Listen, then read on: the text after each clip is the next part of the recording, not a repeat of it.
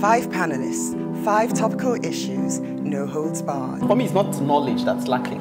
It's that greed, it's that mentality where you feel you deserve to take your own and take it infinitely and let everybody else just manage however they will manage. We're almost becoming hardwired to try and cheat.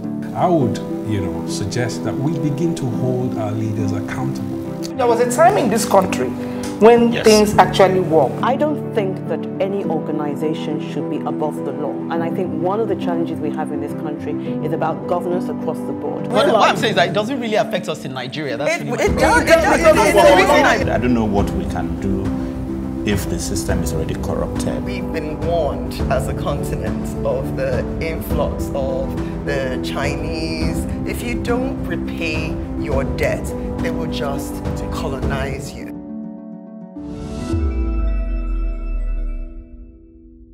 We dissect issues irrespective of our languages and, of course, along different perspectives. Welcome to The Advocates on Plus TV Africa. 5 panelists, 5 topical issues, no holds barred.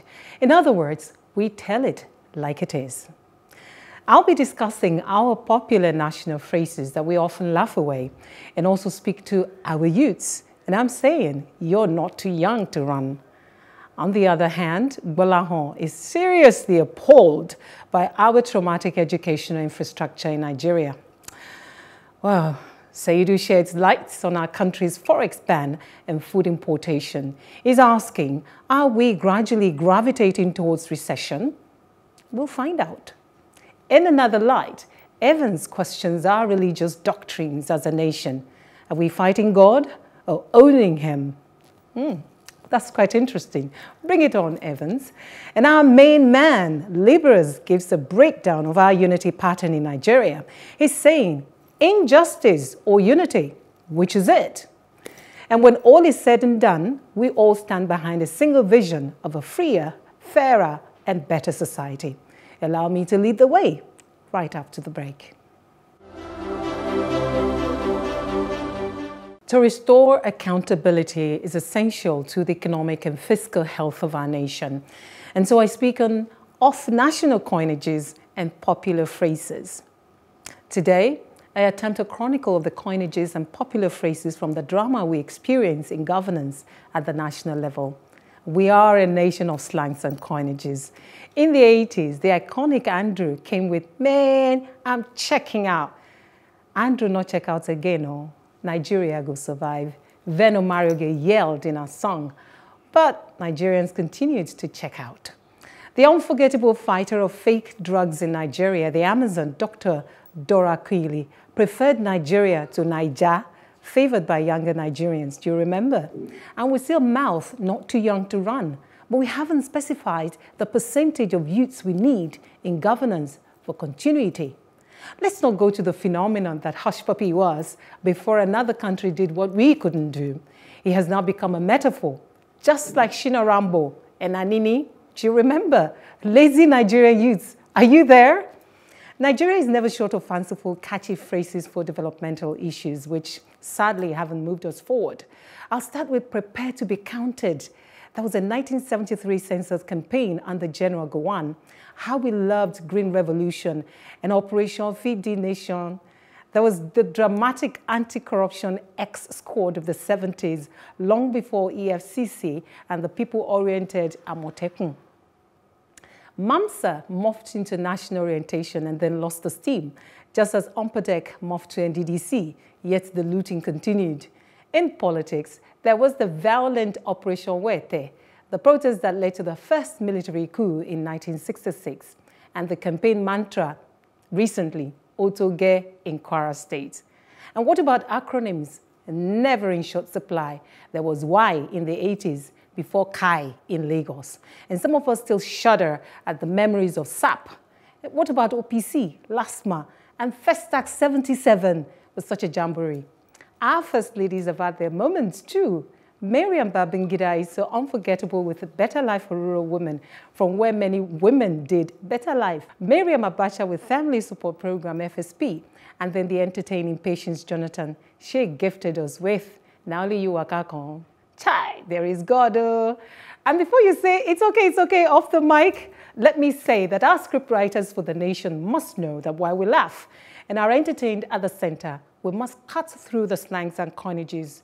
We'll be 60 on October 1st, and Iwega will be coining more phrases and slangs moving forward, or won't we? But for how long are we going to be laughing away accountability and our collective well-being? We can do better.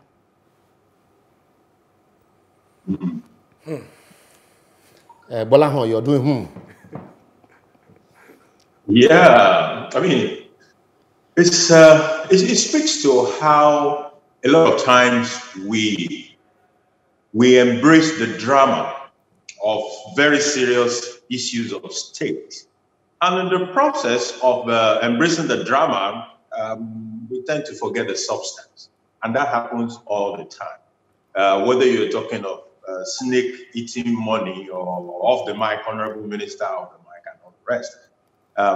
If we're not careful, even the off the mic might be off the table and we won't remember because there are just so many things going on at the same time. I hope that as we turn 60, maybe that a little bit of that will change in how we can enjoy the drama, if that is enjoyment, but at the same time, not lose focus of what matters in those dramas. Yeah, Evans, are you losing focus? Or? You're on focus. Well, I don't think I'm losing focus. It is inevitable that we'll have these coinages, and society exists for the purposes of sociological development. And then the coinages are meant to serve a certain purposes. So that means you are disagreeing with... Yes, I'm disagreeing with him to the extent that there are many sides to an issue. There is the lighter side. The entertainment There's part an entertainment part from where the comedians will source their resources. And then there is a serious side of it.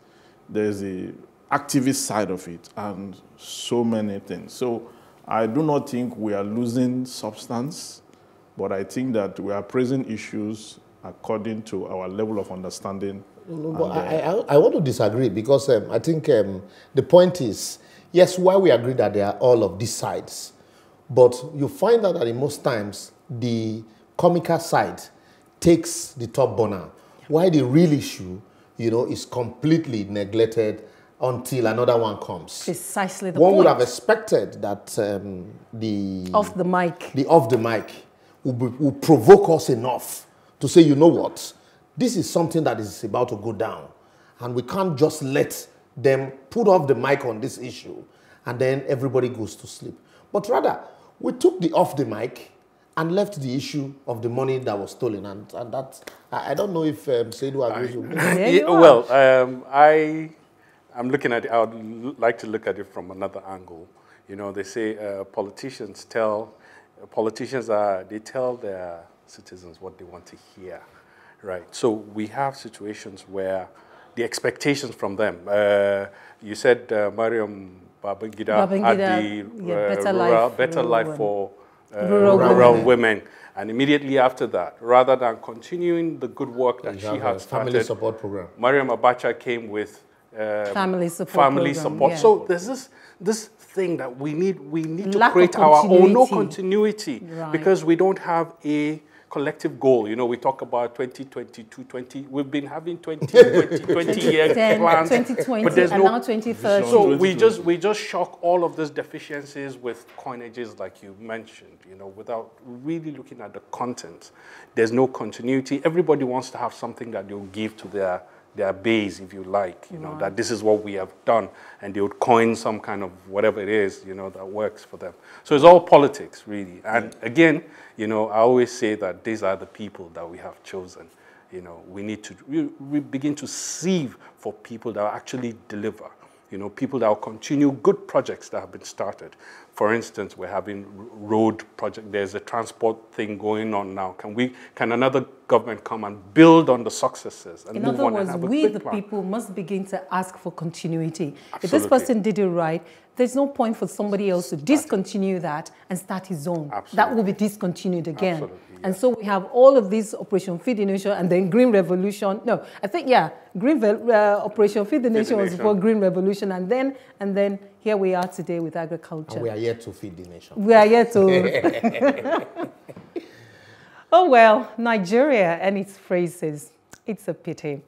After the break, Gbolahan talks on our educational infrastructure. Let us not forget that education is the most powerful weapon with which we can change the world. And I speak of our education, infrastructure, teachers, and curriculum. In a video that went viral about a year ago, a retiree in some extreme part of Lagos constructed a makeshift bridge to connect the community with the next. He told the bridge, but allowed only students to pass free. It was not the makeshift bridge that caught my attention, but the fact that it was in Lagos. To me, they'll shift it to you when your time comes. And maybe students from that community might have been denied education, but for that bridge. If it could happen in Lagos, where else is sacred? We have seen videos of young pupils attending classes under extreme situations, leaking roofs, or sometimes no roof, and under trees with stones as chairs and their laps as the desk. I used to think that the low literacy levels in the North was all about children and parents not being interested in education, until I was corrected that in some instances, there were actually no schools to go to. And because of the large landmass in that part of town, the issue of trekking to the next community to attend school is off the table. So we have problems of no schools, poor physical infrastructure, no furniture, no teaching aids. Do you know there are graduates in Nigeria who have never used a computer? The closest they ever got was their phone. But the education infrastructure is just one problem. How about the teachers? Our education space is populated by a whole lot of teachers who could not pass primary 4 standard examinations. Some who could not speak correct English language, but are teaching students in English. It is such a sad situation that some unions threaten the governor who dared to fire these incompetent teachers. That was how low we have sunk as some people. What is the standard qualification for teaching at the various levels of education in Nigeria? Who enforces the standard? The last of the education tripod I'm discussing today is the curriculum. So even if we have the infrastructure and the teachers, what are we teaching the students? How Mungo Park discovered the Niger? Has our curriculum transformed radically from the industrial age framework handed over by the colonial masters? Is our education in sync with our national orientation and the development vision for the country? Is our education system churning out human resources of the quantity and quality that will support growth and employment? Or are we just producing irrespective of relevance to the society? I would like to leave us with a few questions on this subject matter.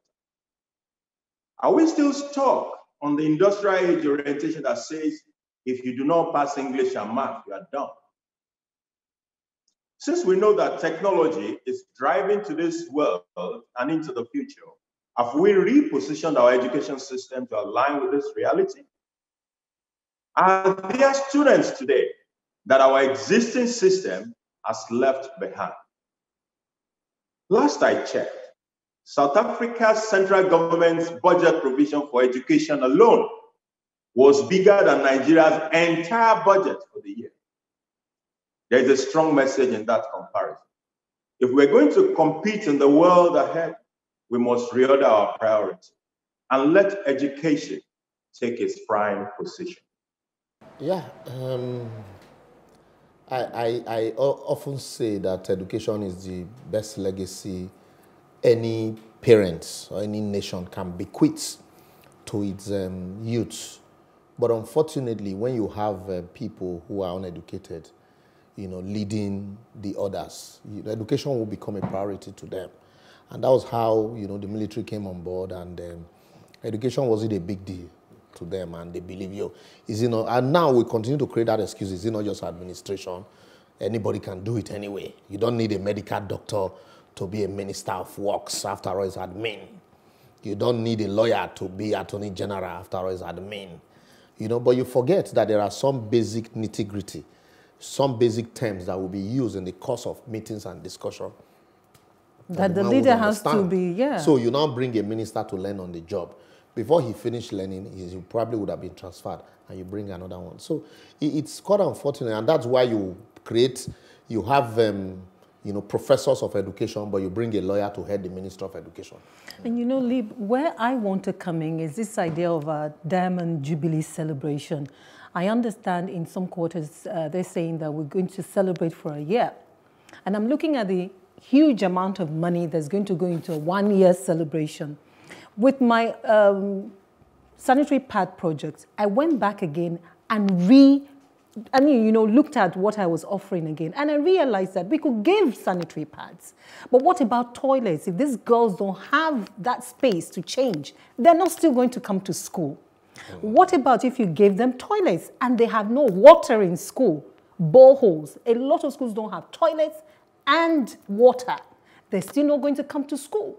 So I had to put boreholes and, you know, provision of toilets also in addition to the sanitary pad. And I'm just a citizen.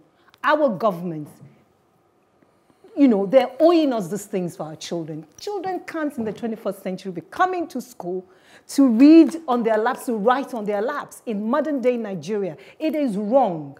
It is not fair on those children. We cannot say Nigeria of the 60s is better than Nigeria of the millennium.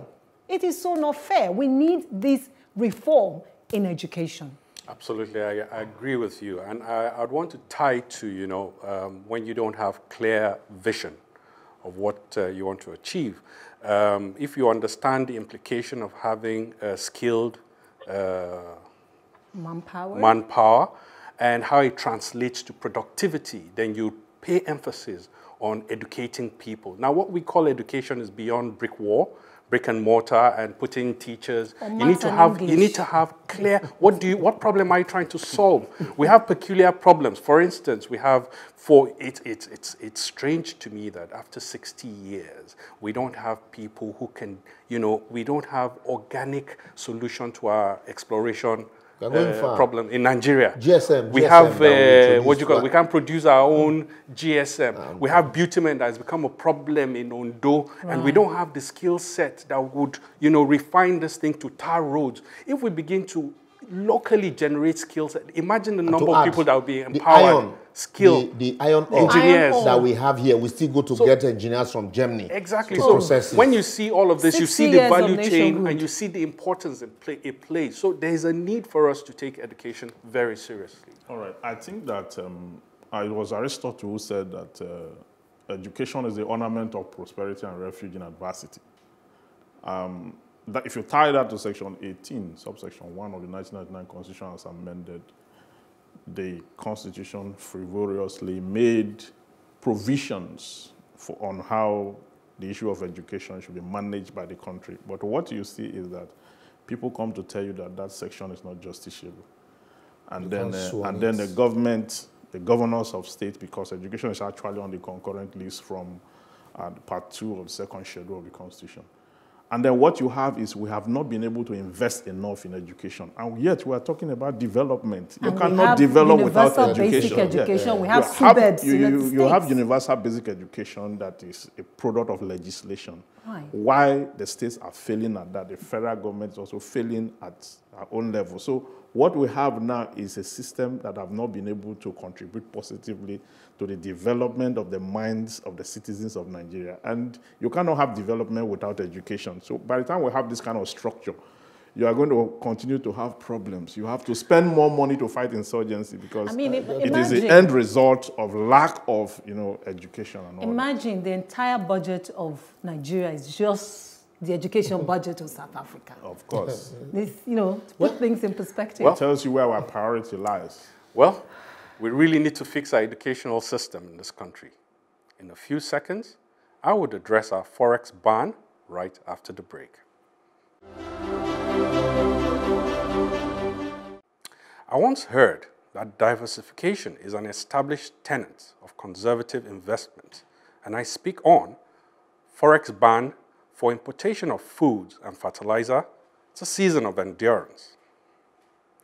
In its quest to diversify the economy and boost the agri sector, the President directed the Central Bank of Nigeria to stop allocation of Forex for importation of food and fertilizer into the country. This policy, however, has elicited reactions from various quarters, including the Manufacturers Association of Nigeria, who warned that the policy could cause further inflation as the country was not yet sufficient in food production. Nigeria is struggling to close a trade gap which widened to a record 1.8 trillion naira in the 3 months through June. This is after the global crash in the price of oil, the country's main export. This dropped 47% in the wake of corona pandemic, which sapped the demand for the commodity. The continuous Forex inflow dried up due to the oil price plunge, increasing pressure on dollar reserves and forcing the central bank to devalue the naira twice this year. Nigerians were still grappling with the recent hike in electricity tariff and pump price of PMS, that's the premium motor spirit, which herald an impending winter of discontent in the polity in light of the international effect of the COVID-19 pandemic. By preventing the impact of what some already consider phantom palliatives to sufficiently relieve the population, the administration is inadvertently inviting industrial unrest portending great danger for an economy virtually reverting to recession. While I agree that certain necessary measures needed to be taken, like the subsidy removal, the timing couldn't have come at a worse time considering the hardship that Nigerians have had to endure throughout the pandemic. Government will have to be sensitive to the needs and welfare of its citizens and provide palliatives that will make impact and not 2,000 buses for a population of over 200 million. I like the finish. 2,000 buses for 200 million people. In London alone, how many buses do you have on the road? I think the policy on foreign exchange allocation to certain imports was not a particularly well thought through policy. And that was why we saw policy somersault within a couple of weeks of the initial pronouncement. So the first pronouncement was, okay, don't give FX to people to buy. One of the products was maize. I remember maize. And then a couple of weeks after, we said, okay, you can give some foreign exchange, but it will be to 4 importers who will import on behalf of the other, because they have the capacity. The problem I see right there is that we make policy pronouncement without first thinking through the import of those policies. And then after we roll out the policy, the Manufacturers Association of Nigeria and the millers went to make cases with some people and the president. And then we reversed that policy. Why didn't we think through before we rolled out the policy? And it is the same with a whole lot of what we are doing as a country in terms of policy. We need to harmonize our policy. Yeah. Yes, I think that we are not very proactive in our approach to investment and then national income and all the ancillary issues around it. I have lived for 4 decades in this country. I have never known anything about good governance, whether it is in the financial sector or in the economy or in any other direction. I think that on this issue, the government will need to do more. The CBN should understudy the structure and idiosyncrasy of financial management and how we respond to it. There's a report they released some time ago that most Nigerians have less than 500,000 naira in their accounts and all that. Oh. And then when you look at export, import, forest management, and the fact that we are not even a producing nation, the conflicts are much. what exactly can we put together to cushion the effects through policy of the sufferings of Nigerians, and how can we use our financial expertise to make sure that people are able to get the dividend of democracy, plan financially well, and then execute projects and have a worthwhile experience in this country. I like what you just said about a study saying that many Nigerians have just about 5,000 naira in their accounts. Of course, and that's why I think it's perpetuating poverty when you then do trader money and say you're giving traders 10,000 naira to boost their trade. Like, are you for real? Do you even know the realities of what obtains in the markets? What can you buy with 10,000 naira? What kind of injection is that into anybody's business? And this idea of policy up today, policy down tomorrow, we're going back and forth, 2 steps forward, several steps backward. It's not taking us anywhere. Yeah, but really, Saidu, I want to ask some critical questions. Please. The border closure, has it improved our local production? Of rice. Of rice. For starters. Or it has even increased the price of the locally produced one, because like forces of demand and supply, it is even not enough. And what are we doing to ensure that when we, like you once asked on this platform, to ensure that once we finally open the border, all of those reasons why we closed the border would have been taken care of? Nothing. And so sometimes I don't just want to complain. I want to still find those areas I can say, oh, the government is doing so well. But you look at, how do you introduce a policy? Midway, you now realize, oh, no, we need to modify it. I had expected that you sit down, you think the policy through, you know, like, even before you, like, manufacturers, website builders, they look for hackers and say, look, hack into this my website so that I'll be able to create firewalls. I will be able to know, you know, the vulnerability. That's right. We won't do it. Somebody manufactures a car, he gets drivers that will drive them roughly. So he knows the balance. Yeah. We won't do it. It is when after we have introduced those policies, maybe Saidu is Saidu's friend, he's the president tomorrow. I just go to him and say, you know, we can do this, do this. He said, hey, let's go ahead. He calls the chief of staff. And then it is after the introduction, you now see all stakeholders will be complaining. I say, no, let's go back. Right. I think we should for me, the responsibility is on all of us. If we create excuses for ineptitude, we're going to consistently have, you know, this kind of policy somersaults. You know, I wanted to write something that celebrates Nigeria on this particular edition. I found it so hard because if I look this way, there are issues. You are right about railway. Railway. That's what they're celebrating now. So maybe. When there was a collision this week between a train and a car. I think that their successes is there. Their successes in those areas. Well, in Abuja, I like that one that takes you from the airport to Kaduna. I mean, that's except that the trains are also locomotive. We have to start from somewhere. And then recently, robbers attacked some. Yes, and helicopter have to escort some too. So we'll get there. At least so they were escorted the helicopter. We're doing well. We're doing well. Like we say, oing. We appreciate you sharing your opinion with us. Omolayo Oshodi is angered by Liborous' last advocacy, old news, as he says. You have spoken. The people who claim to be governing us are our problem in this country. Most of them are not knowledgeable enough to know what governance entails and what governance is all about. All they think about is to loot any available funds in the treasury. My dear, Nasowisiamu, whereas Otumba Olamilekan Samuel also says, Lai government. This is the worst government in the history of our nation. Also, Sylv V says, great job on all our advocacies. Thank you, Omalayo Oshodi, Otumba Olamilekan Samuel, and Sylv V. We appreciate your participation with us on our conversations. Continue to advocate with us on our social media platforms on Facebook, Plus TV Africa, hashtag #TheAdvocateNG, or on Twitter and Instagram at Plus TV Africa, hashtag #TheAdvocateNG.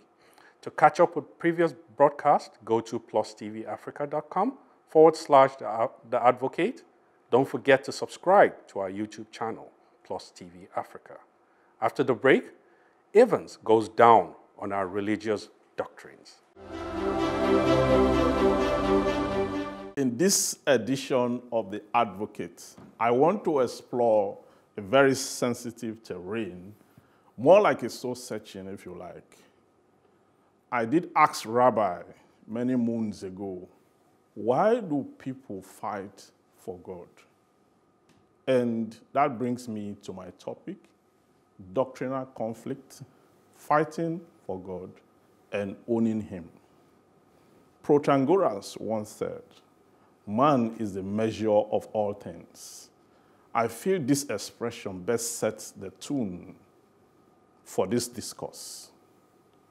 Man amongst all of God's creatures is presumed to be gifted with high levels of intelligence.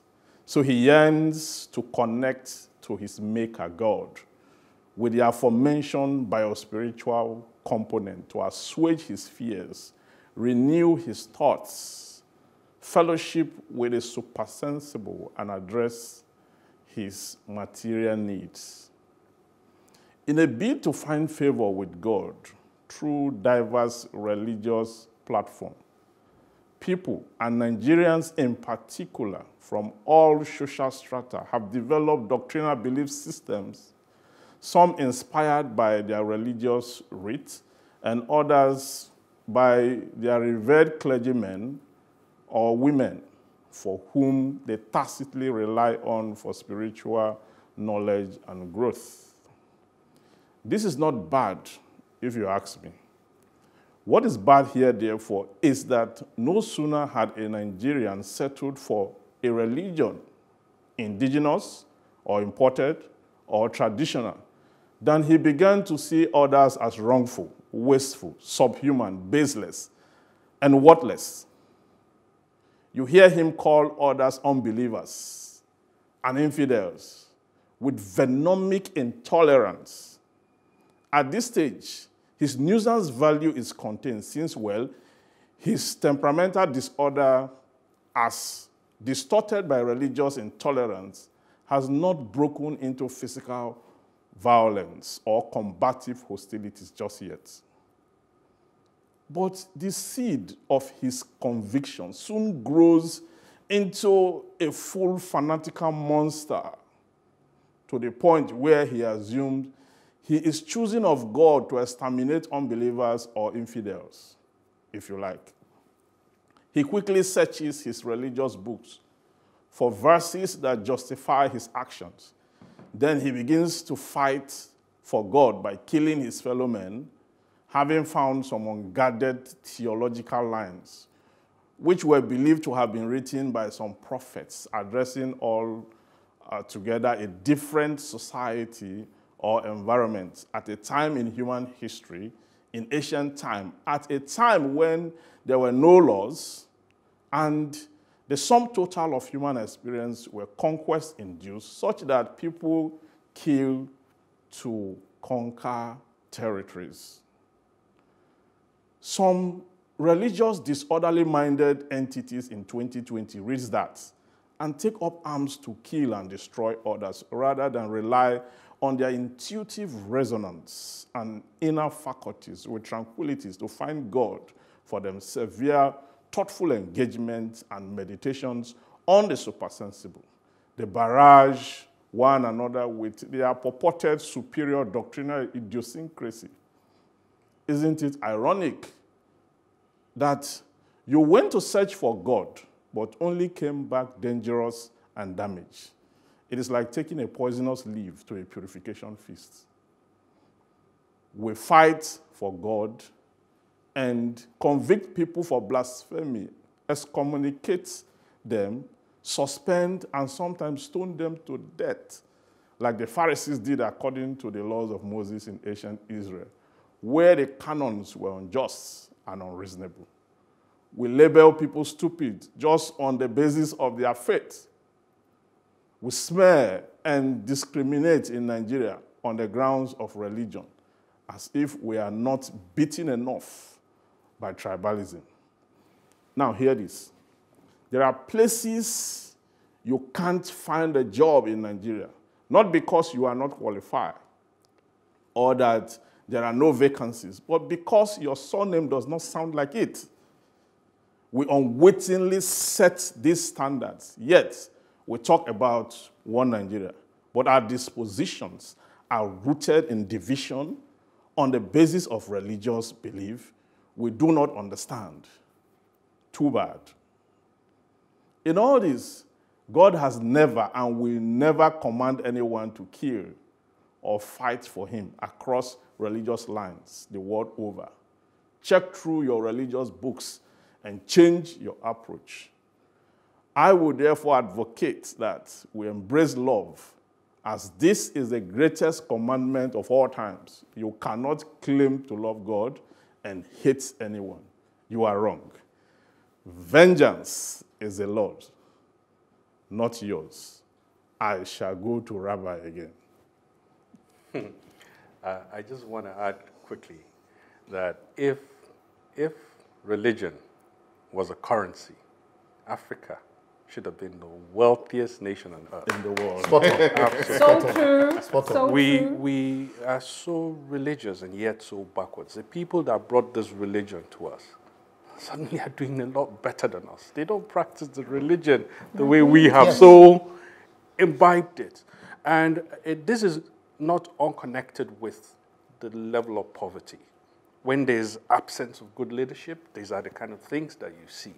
You know, people have to believe in something. They look for something to hang on to. And that is what we're seeing. And it's so sad because earlier on I was sharing with you that, you know, now we're seeing industries being replaced with worship centers, and the alarm bells are not replaced with industry. Industries, rather, you know, and they should send alarm bells. There's a big problem. We need to really ask ourselves deep questions. But this is not unconnected with bad leadership, lack of education, and all of the things we've been advocating today. I mean, these are false lines. Ethnicity, tribalism, or rather tribalism and religion in Nigeria, those are false lines. So what our politicians do is to buy into that to further divide us. And we're not even smarter. We're looking at, okay, this is your religion, this is my religion. I'm not supposed to relate with you because, I mean, we're not supposed to be friends. If I can't win you over, then you're not my friend. Win me over for what? To what? Why don't we, just as Evan said, practice love? Because love conquers all. If you have love for somebody, you will not stay along Lagos-Ibadan Expressway and be kidnapping people, for instance. You will not say, no, this is education, this is Western education. It's going far. You won't use your car to block the road because you have gone to worship your God while I am traveling for other assignments. You know, because the most annoying part of it is that you are traveling on one of those, either first Friday or last Friday, and then some people who went to worship their God are depriving others who are going to worship their own God or do some other things from going to where they are going because, oh, you went for whatever they call it. And it's the two religions now along Lagos-Ibadan Expressway. I'm telling you, or the fact that I tell some people in my church, look, you're going to church, you have blocked somebody's road, you block somebody's gate because you are running to go and serve God, forgetting that you are inconveniencing somebody. You put your loudspeaker outside. You're disturbing others because you are serving God. A woman once blocked my on New Year's Eve, blocked my window. Then I used to live in Shogunle, and they brought some band, and they were singing praises. And I told the woman, I said, look, you are disturbing me. Say I shouldn't allow the devil to use me. Yes, so you are fighting God. I'm fighting God. That is the point. Any little thing, God, like as if... You know, Napoleon Bonaparte once said I think Gbolahan is trying to... There is a case of a 13-year-old that has been sentenced to 10 years imprisonment for blasphemy. Yes. And that is on the altar of a religious-based law. Yes. And I'm asking myself, I have a 13-year-old too. What can I really hold a 13-year-old responsible for? Yeah. And should I have to destroy him because I'm fighting on behalf of God or on behalf of one of his prophets? it should send a message to our hearts as we do this, our religious stuff. In China, where they don't even do God matters, they live up to 77 years. 77 years is the life expectancy in China. In Nigeria, it is 54. We need to start thinking right so that we are not fighting God's fight. God did not ask us to go and fight on his behalf. He can fight his own battle. That's my take on this topic. Well, Gbolahan, you have said it. If the truth of religious doctrines is dependent on an inner experience that bears witnesses to the truth, what is one to make of the many people who do not have that experience? I'm up next after the break. Dr. Nnamdi Azikiwe once said, when two incompatibles meet, they can coexist if only they agree to agree and agree to disagree. But Nigeria, can we ever agree? My learned senior mentor, G.T. Ogunye, senior advocate of the masses, recently said, a country does not survive solely because of forced unity. It survives on purpose and fruitfulness. This Nigerian house, he said, is falling. Today, if it is not agitation for Oodua Republic, it is movement for the actualization of Biafra, or Arewa threatening to send Igbos packing from the north. How about Boko Haram, Fulani headsmen, oil theft and militancy, or the once upon a time OPC? Why is the previous government granted amnesty to militants who didn't ask them for it? The current government sees Biafran agitators as miscreants that must be crushed, while rehabilitating repentant members of Boko Haram. Yet the victims are still crying daily for succor from the same government. If this is not injustice from a motherland, then I wonder how else you would define it. Yet, we mouth the unity of Nigeria is not negotiable. I laugh in vernacular. Some stakeholders have canvassed for fiscal federalism or return to the 1963 Republican Constitution, while others have argued that we either restructure, discuss our coexistence through a referendum, or go our separate ways. And like my brother and friend, Barrister Tio Nwigbo, once asked, are we really afraid of going our separate ways if that will guarantee justice, fairness, equity, peace, and security? I leave you to be the judge of that, though. Why countries like Czechoslovakia, Yugoslavia, and USSR have all separated to foster equality, justice, security, and ethnic nationalism. We are here preaching unity in Nigeria, yet we have no solution to the genocide in South Kaduna, the illegal but officially condoned arms in the hands of killer headsmen, kidnappers, bandits roaming the country, the technically defeated Boko Haram, the amnesty militant, or the kidnappers. How about the corruption, nepotism, ineptitude, and barefaced selfishness and planlessness on the part of the political class, president, governor, lawmakers, and their likes? Make we sit down there and deceive ourselves. Czechoslovakia, which had a population of 16 million people, less than the Lagos population, separated into Czech and the Slovakia on the 1st of January 1993. Yugoslavia in 1991 was 23.2 million, barely more than Lagos population. It broke into 6 countries same year, all along ethnic lines, namely Bosnia, Herzegovina, Croatia, Macedonia, Montenegro, Serbia, and Slovenia. In Europe, the UK permitted regional autonomy to the Irish, the Scots, and the Welsh, while the English dominated Westminster. Switzerland has 4 ethnic groups. Each of them rotates the presidency annually through 7 cantons that constitute the federation unit. These countries, like every other, might have their problems, but they are stronger and fostering independence today. I would therefore advocate, as posited by Professor Wole Soyinka and Professor George Obiozo and a lot of other scholars, apart from those in government. Nigeria, as presently constituted, is structurally flawed and badly configured. If not restructured either along regional lines or allowed to discuss their cohabitation to either agree to agree or agree to disagree, it might give way forcefully without the opportunity of proper tailoring. The North, if properly harnessed, can not only feed the entire West Africa, but can become a new Dubai. The Southwest can enhance our creativity to become another Silicon Valley if they weren't waiting for revenue from a feeding bottle center. The Southeast, with accountable leadership and right infrastructure, can become the Japan of Africa, while the South-South can be able to look inward for possibilities that abound around them, then we will indeed understand that united we fall, divided we stand. Oh my goodness. Yeah. I love the compartmentalization of Nigeria. That the East can become the Japan of Africa because they have these fabrications and things, they're technically smart. That the North can actually feed not only Nigeria but West Africa. Their tomatoes and onions and ginger and the rest of them. And then the Southwest or the West can be the Silicon Valley. We're smart, we're creative. You've touched on creativity, which is actually what we have. And then the East as well. But you remember on this program, I talked about this national conference not leading us anywhere. What will happen if we divide ourselves along these lines of strength? What is it that we find in Nigeria must be one? Nigeria must be one. Meanwhile, if you have a particular number for secondary school entrance examination, you will not get admission in the West, but you'll get admission in the North because the points are lower. Same for university.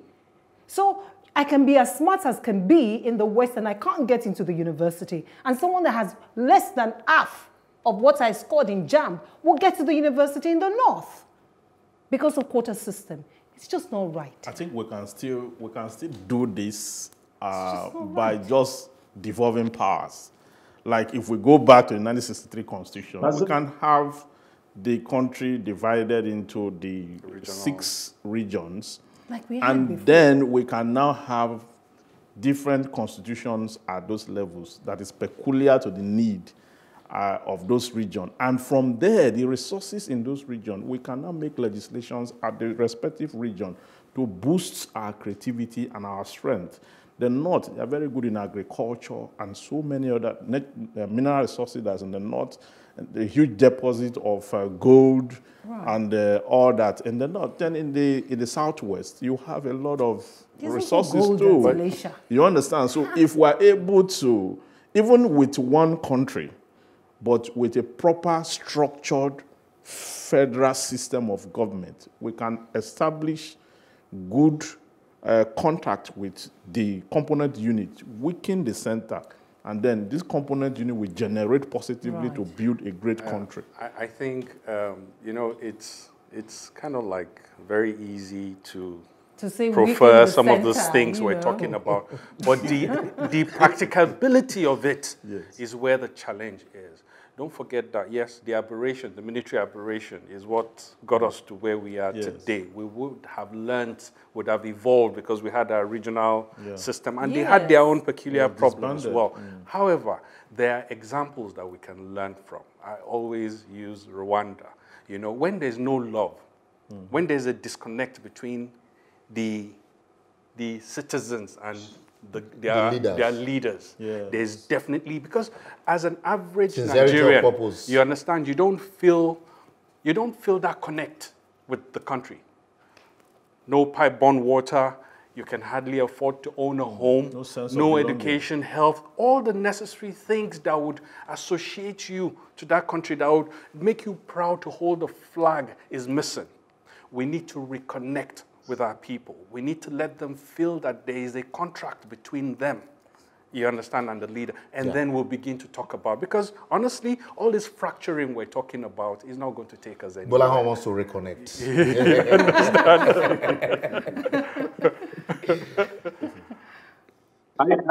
I believe Nigeria can be won. Absolutely. But the pre-1966 situation is what we need to look at. I cannot believe that a Kano that was doing leather trade in millions of dollars with Europe 100 years ago, today goes to Abuja to go and beg for oil money from the South. How many states are feeding Nigeria? Maybe about 4 oil states and a few other states with taxes. Then the rest are there. Every month they go to Abuja to go and collect stipend. We are killing this nation every day that we remain as we are. The nation is grossly suboptimal because the states are not doing anything other than distributing wealth that they did not work. We need to restructure this. We need to restructure the country that you said, and truly, that has been the argument. The end always seems to come too soon on the advocates. However, even when we leave the studio, the advocates continues on our social media platform, on Facebook, Plus TV Africa, hashtag the Advocate NG, and on Twitter and Instagram at Plus TV Africa, hashtag the Advocate NG. And to catch up with previous broadcasts, simply go to plustv.com/the Advocate NG. Don't forget to subscribe to our YouTube channel, Plus TV Africa. Till next week, same time on this station, let's keep advocating for a better society. I'll see you then. Bye-bye. Bye-bye. 5 panelists, 5 topical issues, no holds barred. For me, it's not knowledge that's lacking. It's that greed. It's that mentality where you feel you deserve to take your own and take it infinitely and let everybody else just manage however they will manage. We're almost becoming hardwired to try and cheat. I would, suggest that we begin to hold our leaders accountable. There was a time in this country when things actually work. I don't think that any organization should be above the law. And I think one of the challenges we have in this country is about governance across the board. What I'm saying is that it doesn't really affect us in Nigeria. That's It does. I don't know what we can do if the system is already corrupted. We've been warned as a continent of the influx of the Chinese. If you don't repay your debt, they will just colonize you.